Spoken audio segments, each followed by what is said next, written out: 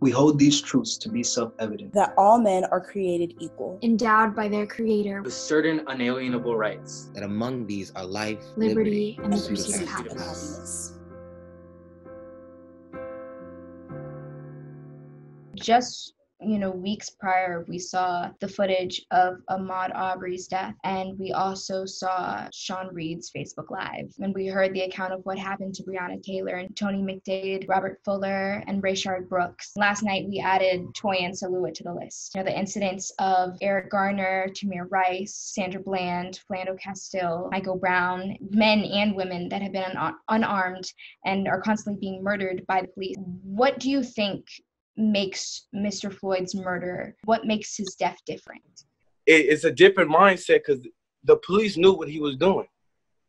And the police, and as the Black people, as us, we're tired of seeing that. So that was like the last line, last draw. Like, I would have been ready to go all the way to the court with it. Like, it was a draw. Like, we've seen this happen so many times. We see this happen. But yet, we have always get denied.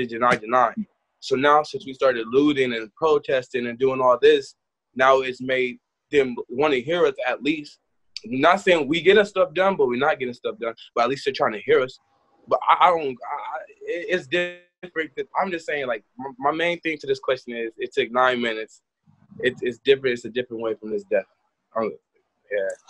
I also wanted to add, George's death was captured is very specific. Like, the young lady's name who captured it, but God bless her. But the angle in which she captured it, usually when we see the deaths of our brothers and sisters, it's from a security camera, it's from a body camera, an angle is a little bit disoriented or just disheveled. She got an angle that was so close where you couldn't help but to see the hatred in this man's eyes and to see this grown man on the ground with his hands behind his back, calling, like you said, for his mom and calling for the Lord. Like, it was so up close. You saw the officers who were just standing by, his accomplices. You saw other footage of them beating him in the cop car. Like, it was the angle at which she captured it was very deliberate, and it wasn't from this third person point of view. It was right first. It was up close and personal at the angle in which she captured. I think that's what makes it different too. As an older person, what we all witnessed is what people said, even older than my generation. You just said it. That's what it felt like, a public lynching, and it was rough. I would say that his death, I don't think it was different. I think that the Black community has experienced this death over and over and over again. So I wouldn't say that George Floyd was, I don't want to make it seem like George Floyd wasn't a special person or wasn't unique, but I think that people think that this is, what's so special about George Floyd? Why all of a sudden? We've been mad for years. We've been keeping this inside, and I think especially Dr. I think it's really important that you're on this call is because it does do something to us as Black people to watch our people die over and over and over again, and to see these lynchings, because other murders have been caught on camera. But if there's one thing I would like to also agree with Ryan is that we are in the midst of a pandemic. We're all sitting at home watching. You can't ignore this, which was what a lot of people have done in the past. They've had the opportunity and the freedom, the luxury to just ignore what's happening and tune out the world. But in this situation, I think the one thing, we're all sitting home watching Black people be lynched, and no one can deny it anymore. And everyone has to acknowledge that trauma that's been building up, and this energy also that's been building up from quarantine. Yeah, absolutely.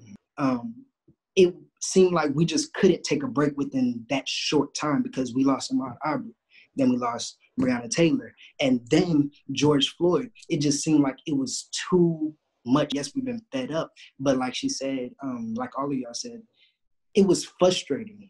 And frustrating is not even a word, frustrating because it legit felt like we could get a break. It was one after the other, and it's still going after the other, in the midst of protests happening. And that's infuriating because what are we protesting for? Yes, we're protesting for change, but while we're changed, the change that needs to be made is still occurring.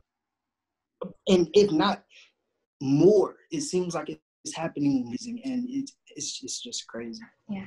Jade and Ava, I would love to hear from you, and just what have the conversations been like within your household, within your peer groups? How are you all, using your platforms and your voices to be proper allies? The video, which I was, kind of debating, do I watch this? Do I not watch this? Because I don't need to see, I think what's going on is I don't need to see being violently injured or killed in order to care, and go through that trauma.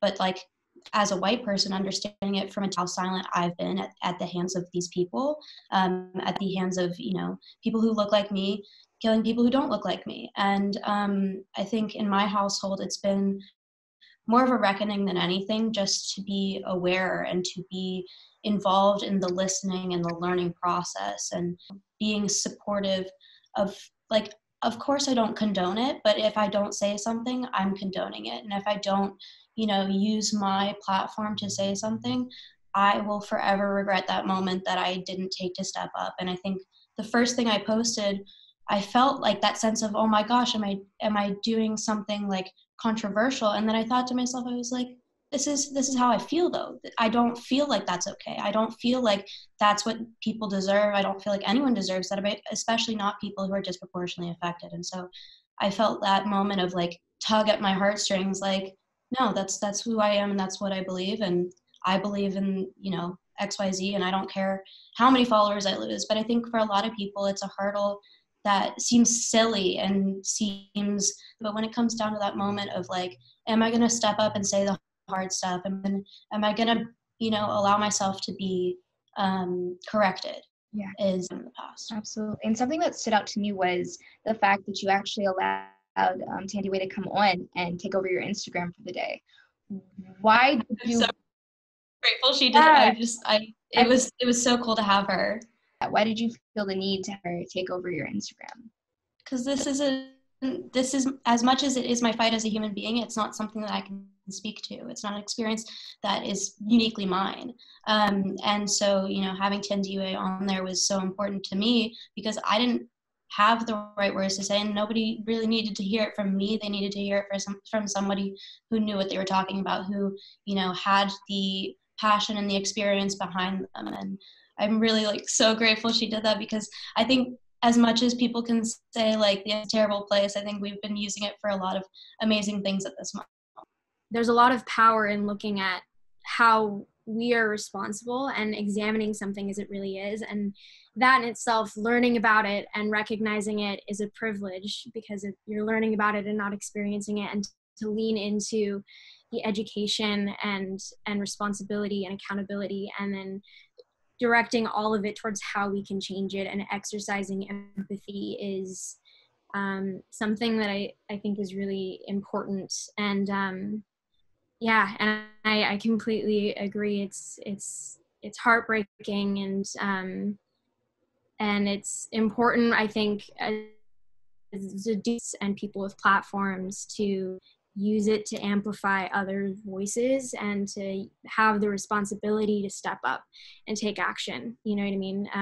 To not do that is complying, and it's harmful and detrimental. And I've just been really leaning into learning and exercising empathy and doing all that we can to dismantle. I was just reading The Miseducation of the Negro by Carter G. Woodson, and a quote from the book that says, "If you can control a man's thinking, you do not have to worry about his actions.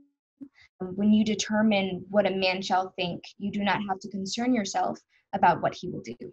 Inferior, you don't have to compel him to accept an inferior status, for he will seek it himself."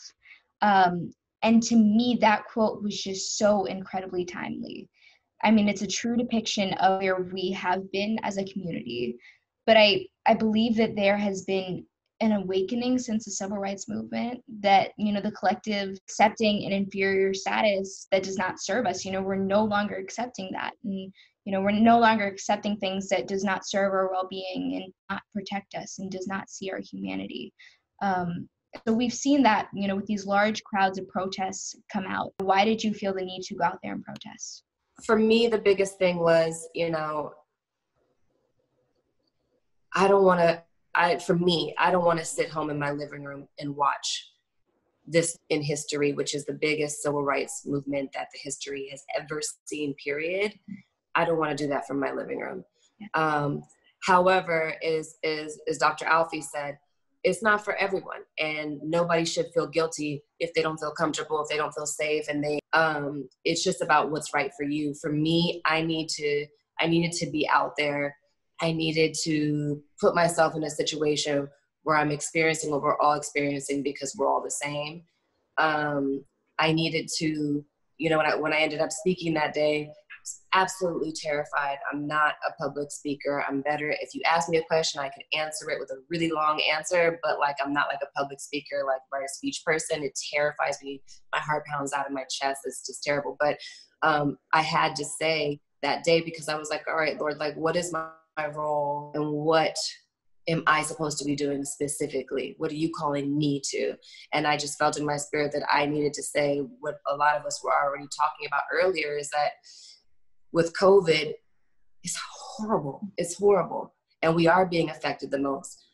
But in the same breath, I think that there is a blessing in this particular season, because we are being forced to pay attention. And those of us who weren't seeing or weren't listening or didn't want to see, whatever it was, the point is right here. It's in your face. You can't ignore it. You cannot escape it. You cannot get away from it. So you're going to do something or you're not. And you get to choose which side of the line that you're on. And there is no other option.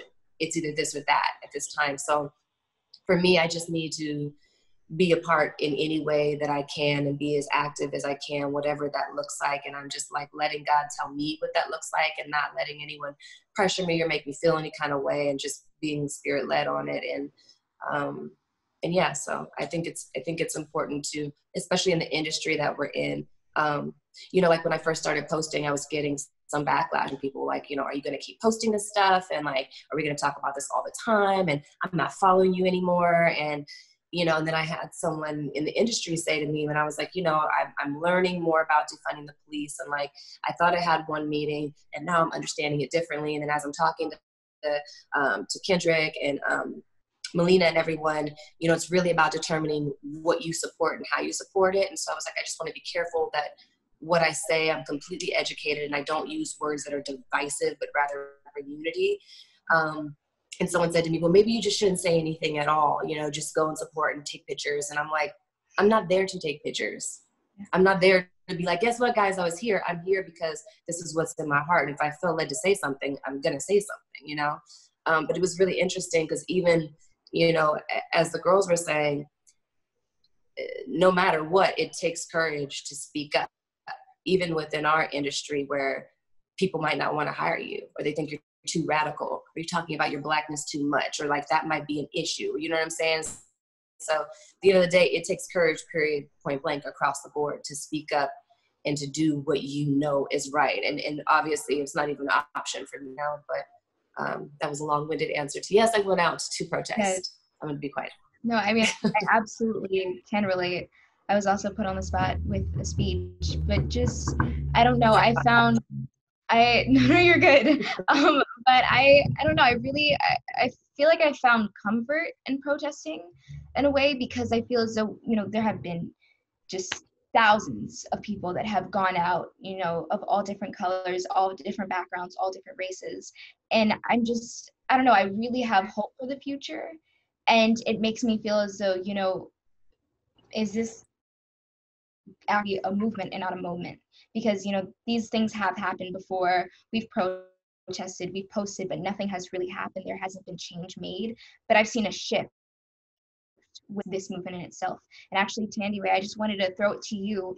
What has inspired you? I mean, your mom is absolutely incredible, and you're absolutely incredible along with your sister. And so what has inspired you to really get out there and lead these protests and use your voice and your youth advocacy to try and create change?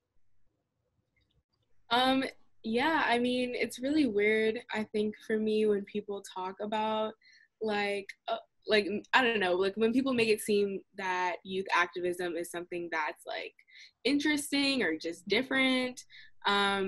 Because my siblings and I, like, my mom is, I guess, my biggest inspiration. But it was always just very normalized for me and for my community, especially. I don't remember when I went to my first protest, but I'm told for the Gina 6. I remember going down to Limerick Park and listening to the Black Panthers, you know, do their thing, and educate the young African school, and, you know, listening to folks who were around during the Black Power movement. And so, yeah, I just think more of like a sense of duty, I guess. My mom likes to say it's everyone's sacred duty to do this work, no matter, it doesn't have to be protesting, but that doesn't mean that you're not supposed to be doing work. If you are a dancer, okay, dance for the revolution. If you're an artist, not everybody has the same talent, and that's a beautiful thing. At the end of the day, it's just about putting whatever you have and all of what you have, as much as you can take to put it in to the movement, do that work. And so, I mean, I do art, but I feel better going to protests and bringing my friends and organizing in that capacity. And so, I don't know if that was a good response. No, that absolutely was. You help us, we help them. Compassion is ingrained in love. That's the answer, but we answer to the opposite direction of the cause. Black bodies, they don't care. You see me unaware of what's on my mind. Black bodies, oh, I need you to see me, yeah. Got some good change in my heart. That's where change gotta start. That's where change gotta start.